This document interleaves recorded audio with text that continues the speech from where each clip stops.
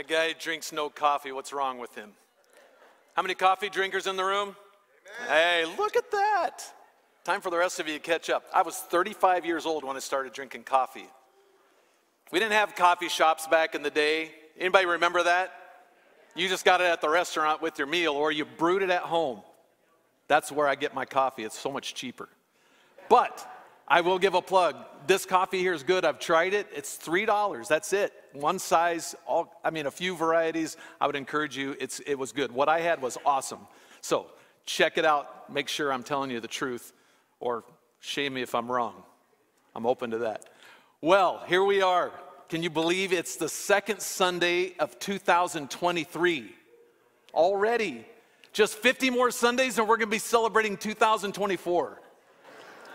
But how fast 2 Sundays can come and go, it will be here before we know it. So I want to ask you this question as we get started into the message this morning. What does the new year hold in store for you? What does the new year hold in store for your family, for our church, for this nation? You might have some big goals for yourself personally. How many of you set goals for yourself this year and you're staying on track so far? Or if you're gotten behind a little bit, just don't give up, catch up, stay with it. You got big plans, new year, new you. Some of you may have some real challenges that you're facing right now. Might be something that you know is just on the horizon. As Pastor Kerry mentioned in his prayer, we have a lot of people who are battling with sickness and disease. We've got a number of people with cancer, and so a lot of other things. But I just sense this kind of a weight as we move into the new year of the unknown. It's exciting, but at the same time, it can feel a little heavy. There's a lot of instability and unrest in our world. I don't know if you sense that. Politically,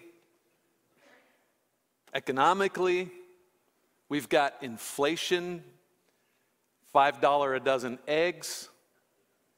That's just a picture of where we're at. I don't know if that causes you a little bit of anxiousness, but never in my life, as I look back until the past couple of years, do I ever remember walking into a grocery store or a store of any kind and seeing empty shelves.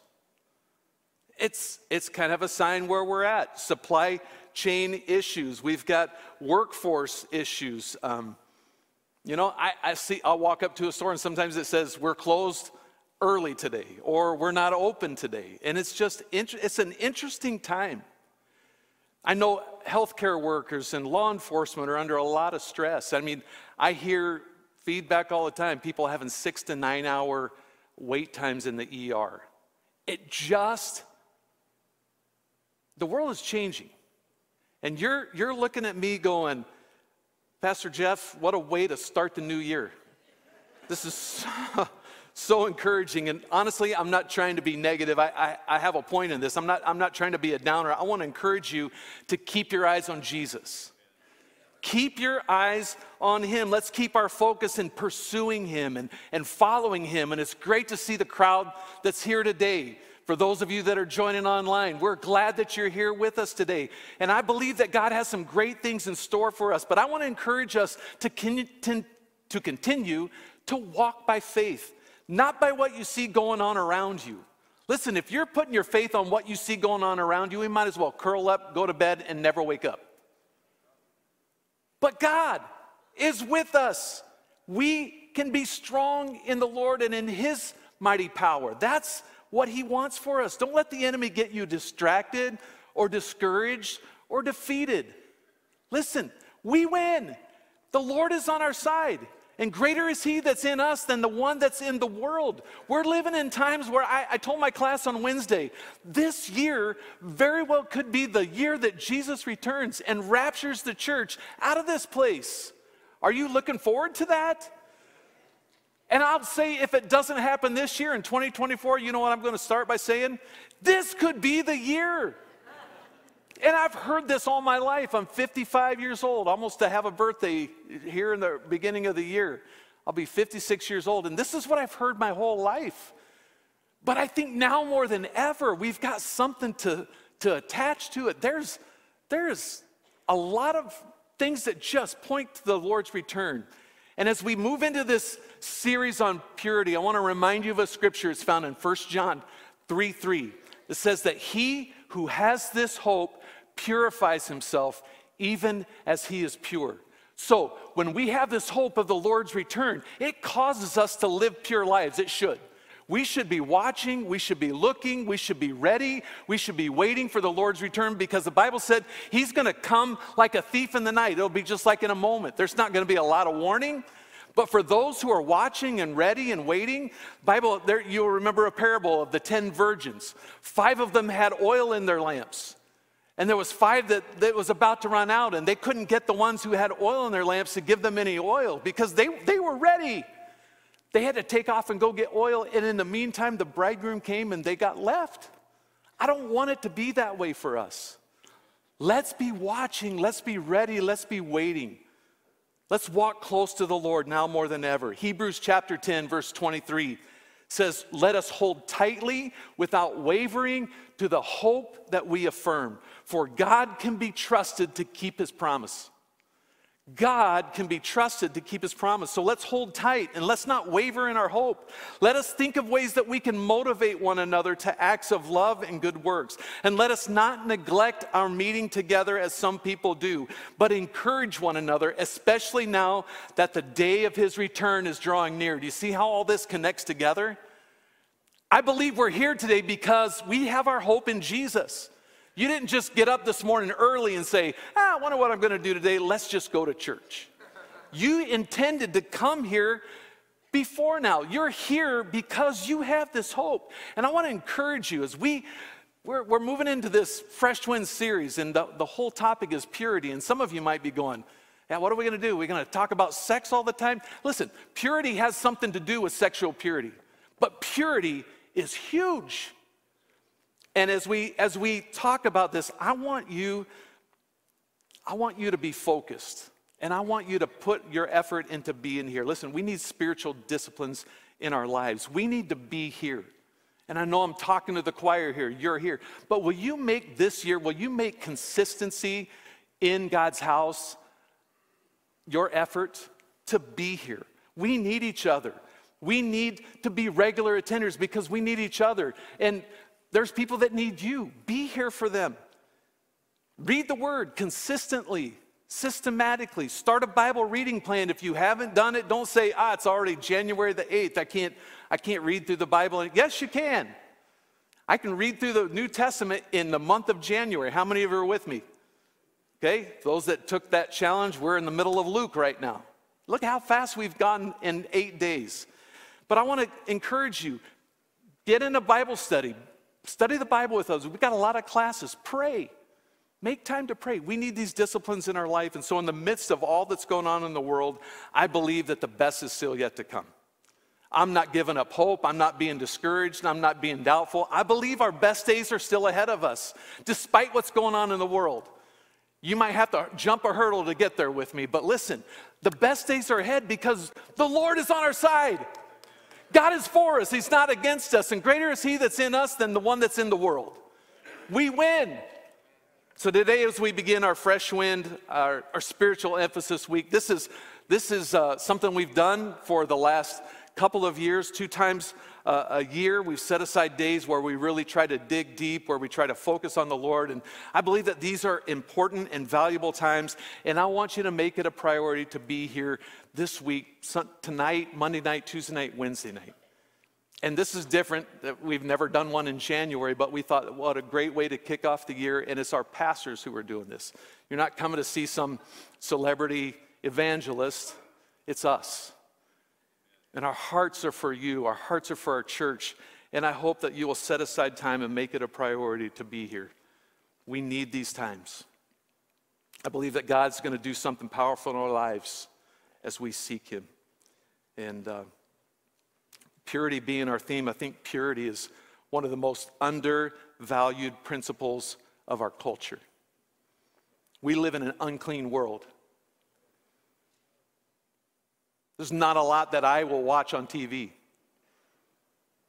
And maybe the show that I'm watching is fine, but I don't like the commercials that show up in between. How many of you know what I'm talking about? Purity is almost considered a curse word in our day. Purity is the ideal that God has for us. In this theme of fresh wind, we have a verse that's kind of a theme verse, and we're going to be memorizing Scripture this week. So can you put on your workers, your thinkers, your brains, and let's work on a verse. This is the theme verse for fresh wind, found in Matthew chapter 5, verse 8. It says this: "Blessed are the pure in heart, for they will see God." We're going to learn that verse. How many of you, you already got that down? We can take it down. Listen, let's say that together. Blessed are the pure in heart, for they shall see God. Can you do that again? Blessed are the pure in heart, for they will see God. Jesus isn't, like I said, just talking about sexual purity, not even moral purity. He's pointing to a spiritual purity, a purity of heart. This concept of purity of heart is found throughout the Scriptures. The best way that I think to describe what purity is to consider how we describe purity in other places. Other physical things that describe purity. Revelation 21:18, the word pure is used to speak of gold. For something to be pure gold, it means that it's gold and nothing else. There is no blemish, there's no anything else. There's no element within it. It's 100% gold. It's wholly and completely gold. It's pure. So purity communicates to us a wholeness, not partially one thing and partially something else, but whole. Someone who is pure is the same on the inside that they are on the outside. If you could slice a person open and look what's inside, don't do that.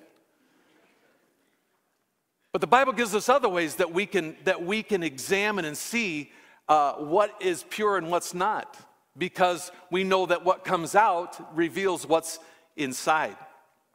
Proverbs 35 says, Proverbs 30 verse 5 says, every word of God is pure. Every word of God is pure. It's flawless. It proves to be true. God's words and His promises are worthy of our trust because they're tried, they're true, and they're proven to be true. We just read a scripture earlier, Hebrews 10:23, that said God can be trusted because He keeps His promises. When the Bible talks about purity, it's speaking about keeping ourselves from sin. So being pure means to be without sin. It's not a popular message in the day that we live in. And I think many of you might be saying with me this morning, saying, you know, if purity is being without sin, I can't do that. Yes, you can. I understand that the Scripture says all of us have sinned. We all have fallen short of the glory of God, Romans 3:23. I understand that. But Jesus died so that we could be free from sin. And His blood covers our sin. And it takes living a life of repentance daily. We know that to repent is to turn the other way. If this is the way I'm going and it's a way of sin and I need to repent of that, I turn and I go the opposite way. And I'm so thankful that Jesus' blood covers my sin and purifies me of all unrighteousness and all sin. But listen, Jesus didn't die for our sins so we could go on sinning. That's not why He died. He died so that we could be free from our sin, not so that we could continue sinning after that point. We need God. Listen, Jesus lived a pure life when He lived here on this earth, and He was continually getting away to be with the Father. We need time with the Father. We need to prioritize time with Him. Why is this topic of purity important? Because for the pure in heart, they will see God. How many of you want to see God? I look forward to one day when I'm going to see Him face to face in heaven. But here's what I know. We can see Him here. We can see Him here. I want to see God move in my own life.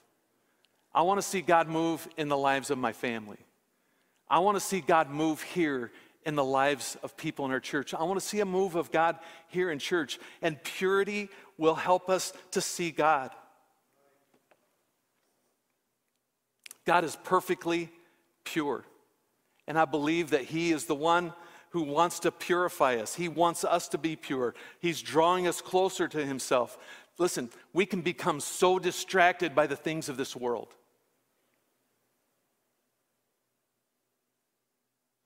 We can be so distracted by the things of this world and drawn to the things of this world that really are insignificant, they're temporary, and they're unsatisfying. We're thinking that they're fulfilling us. But there is nothing in this world that's ever going to satisfy you, but God can. Those things are pulling us away and causing us to stray, but purity is being in the world, but not of the world. What am I saying? I'm not saying you got to get rid of your TV, never listen to music, can't play any games anymore. I'm not saying those kind of things. That's the kind of things that I grew up hearing. And listen, I think that there may be something to that. If God is telling you, turn off the TV, get rid of the TV, guess what you should do? Get rid of the TV. There is life without a TV. But we're not going there this week. We're just talking about God building in our lives as we seek after purity. And so in the next few days, we're going to be talking about purity in a variety of areas in our life. And this morning, we're starting off by talking about purity in our words. And I have this question for you. Are the words that you speak pure? We're speaking all the time. And as we talk about speaking, talking, listen, we speak with our tongue. But these days, we also speak with our thumbs, right? So it's not just the words that come out of your mouth, but what comes out of your thumbs. Are the words that you're speaking pure? And this goes far beyond curse words. And some of you might be thinking, yeah, I have no problem with cussing. I just don't do that. I don't swear. Great. But having pure words is far beyond swearing. Are you lying? Can you be honest and say maybe once in a while you might lie or exaggerate a little bit, gossip, complain, be a little negative, of course joking, beyond just the words that we speak and that go this way with our thumbs. Are we living pure? We need purity in our words. In this series, every message will have a specific verse. And you've got our theme verse, Matthew chapter 5, verse 8. Those who are pure in heart will see God. But today, our focus and the verse that we're going to memorize, we're coming up. But I want to give you a little bit of foundation. Why are we doing that? Psalm 119:9 says, how can a young person stay on the path of purity? And I'm just going to drop off the young because I think it applies to all of us. How can a person keep their way pure? How can they stay on a path of purity? And it says, by living according to your word. We need the word of God in our lives. Psalm 119:11 says, I've hidden your word in my heart that I might not sin against you. If purity is living apart from sin, listen, I've hidden your word in my heart that I might not sin against you. We need God's word in our heart. Psalm 119:105, your word is a lamp for my feet and a light for my path. We need the word of God active in our lives. So here's our verse for today as we're talking about purity of words, Luke 6:45. A good man brings good things out of the good stored up in his heart. An evil man brings evil things out of the evil stored up in his heart. For the mouth speaks what the heart is full of. Can you say that with me at least once here? Let's say this together. A good man brings good things out of the good stored up in his heart. An evil man brings evil things out of the evil stored up in his heart. For the mouth speaks what the heart is full of. You might know this in a little bit. This is NIV. You might know it in an older version. Out of the abundance of the heart, the mouth speaks. I want to just say this, not in my notes, but we are gatekeepers of what goes into our heart. For what you look at, what you listen to, is the gateway to your heart. And what you're putting in your heart is what's going to come out of your life. It's going to come out in your words. It's going to come out in your attitude. It's going to come out in your actions and the things that you do. And we're going to get into some of that later. But today is talking about words. I'm just saying what goes out of our mouth is from our heart. So you put good things in, you're going to get good things out. You're going to put bad things in, guess what's going to come out? I'll let you figure that out. So the question I want to ask this morning is this: what is your heart full of? For the mouth speaks what the heart is full of. Pastor Zach is preaching in the other room, and as we talk through this message and plan it out, we realize how much the Bible has to say about the purity of our words.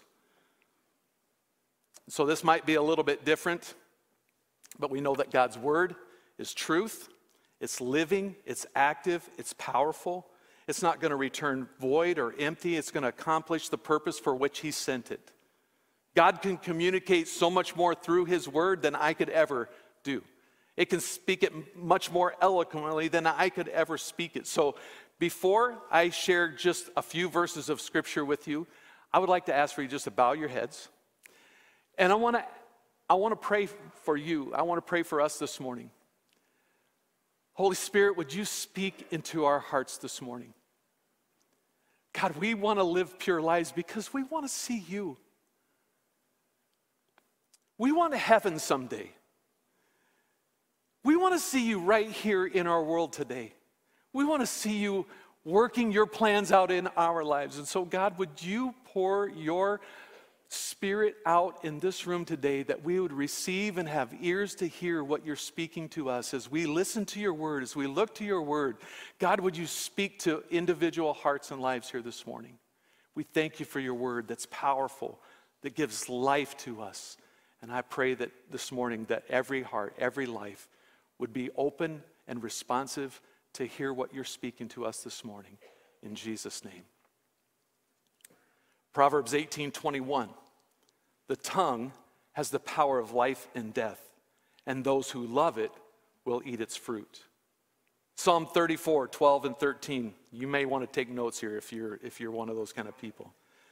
Does anyone want to live a life that is long and prosperous? Then keep your tongue from speaking evil and your lips from telling lies. Ephesians 4:25. So stop telling lies. Let us tell our neighbors the truth, for we are all part of the same body.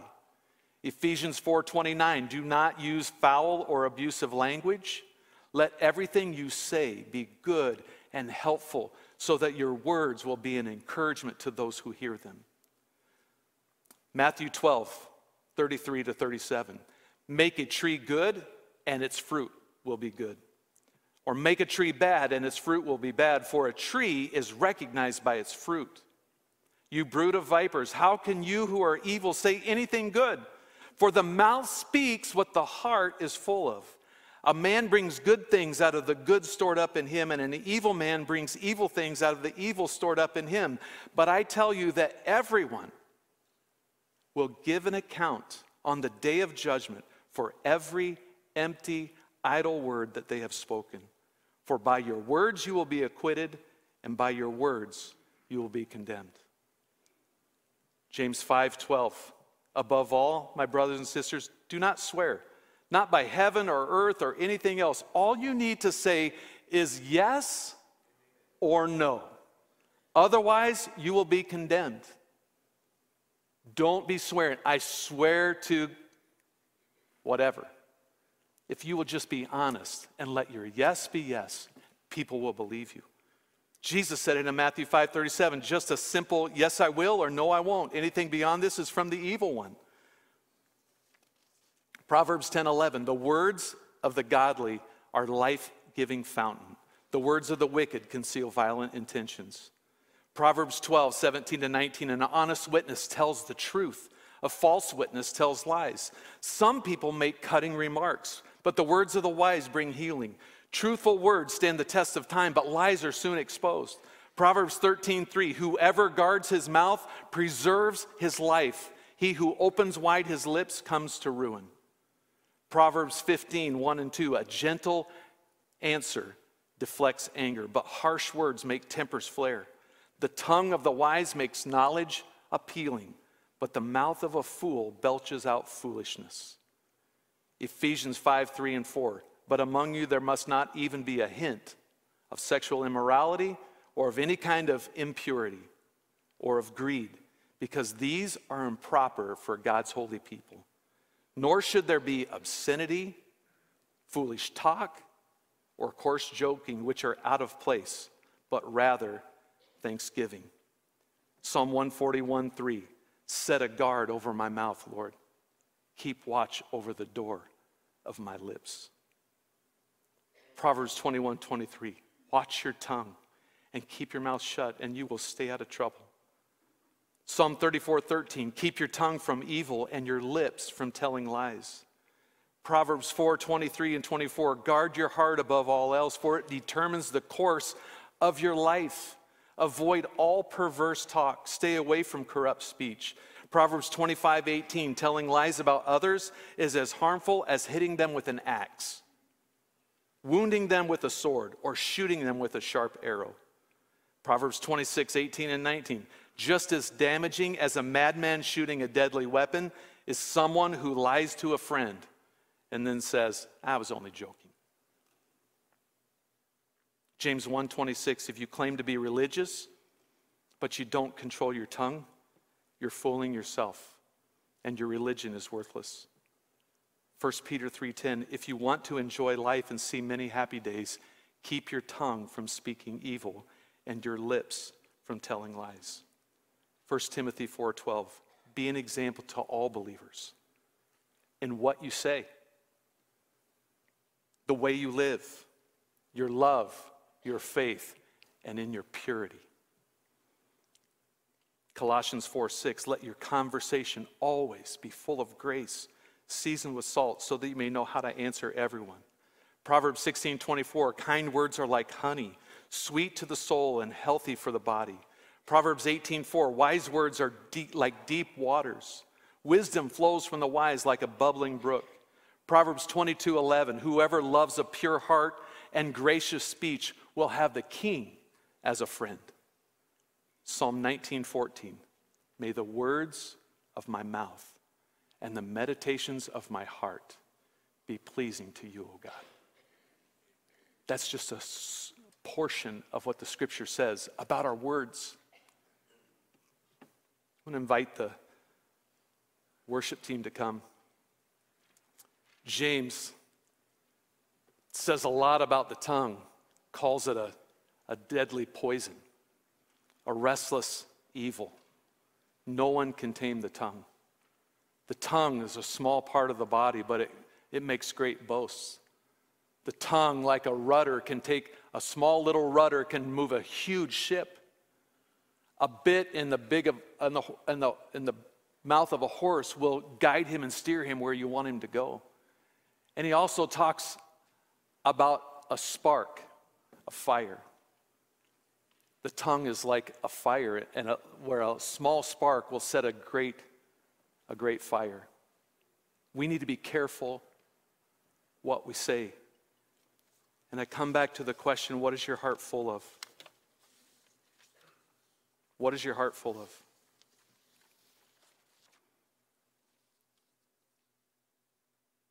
What is the Holy Spirit saying to you? What is the condition of your heart? Listen, I'm saying, you might say, yeah, I'm mostly pure. No. If we're going to say pure gold, it's gold and nothing else. And I think we have to take seriously when the word talks about us desiring purity in the inward places.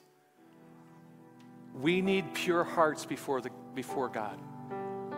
David prayed a prayer. David had committed a great sin. And as he's listening to the Holy Spirit, he's drawn to this place where he says, God, purify me from all my sins and I will be clean. Wash me and I will be whiter than snow. Give me back the joy again you have You have broken me. Now let me rejoice. Don't keep looking at my sins. Remove the stain of my guilt. Create in me a clean heart, oh God. Renew a loyal spirit within me. Don't cast me away from your presence or take your Holy Spirit from me. Restore to me the joy of my salvation and renew a right spirit, a willing spirit in me. Is that where you are this morning? It's a song that I've been listening to all week long. And I want you to listen to this song as you let the Holy Spirit continue to speak to you. But I remember as a kid growing up singing this song, and it reminds me so much of this modern version of this song. Lord, prepare me to be a sanctuary, pure and holy, tried and true. With thanksgiving, I'll be a living sanctuary for you. Our lives lived in purity, in righteousness, and holiness is what we need. If we want to see God move, if we want to see God do anything, we've got to be honest and sincere about our relationship with Him and the way we live our lives. And listen, I can't live a pure life without the Holy Spirit. I can't live a pure life without responding to His voice in my life. What is He speaking to us? You can watch the lyrics or just close your eyes as they sing this song, and then I'll be back. I want my life to be filled with God, with His presence, and with His power, and with His glory, and with His goodness. How many of you want more of Him? Would you stand with me this morning? I intended to give us lots and lots of time to respond, and I just want to ask you this morning, if the Holy Spirit's speaking something to you this morning, and you would say in a response to even the message of this song, Lord, I want my life to be a sanctuary for you. I want your presence to feel at home in my life. And maybe there's just something that you've been struggling with, something that you just go, okay, I need victory over this thing. I just want to commit myself to saying, God, I want you and I want my life to be pure before you. I want to be holy. Not so people would look at me and say I'm something great. I just want you more than anything. Jesus, I want you. I don't want to just go through my day doing the things that I've done all this time. I don't want to just sit in front of the news. I don't want to just sit in front of the Netflix or whatever it is. Listen, we have an opportunity to respond to the holy God. Hallelujah. Who gave His life for us, shed His blood for us, not so we could just live however we want to. Listen, it's enough. His blood is enough. But He didn't shed His blood and die on a cross so that we could just go, I just go to the bank every once in a while and pull something out. I think we cheapen the grace of God when we don't take serious living pure and holy lives.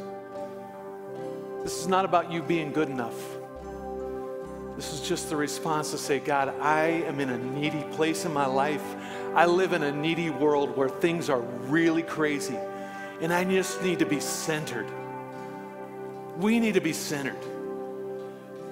Would you respond this morning if you're responding for anything? Maybe you need prayer for whatever it is that's causing you to respond. Maybe you just would respond saying, listen, I'm going to make a commitment to purity, that I'm going to live pure before the Lord, that I'm going to allow His Spirit to fill me up and to root out the things that aren't there. I'm going to listen and I'm going to respond, and I'm going to be obedient. I'm going to follow Him with all of my heart.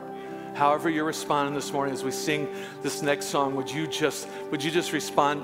The altar's open. There's enough room for all of us. I absolutely, not for me, I would love to see a response of everyone. But only because I get a glimpse of what would it be like for us to truly take God seriously and follow Him with all of our heart. There's I invite you to come and respond. If you need prayer, come to the middle sections and we'll have some people. I need people to come pray with us. If you want to just respond, otherwise just out to the sides. But I want to make room here in the middle to pray for needs. Just come and respond.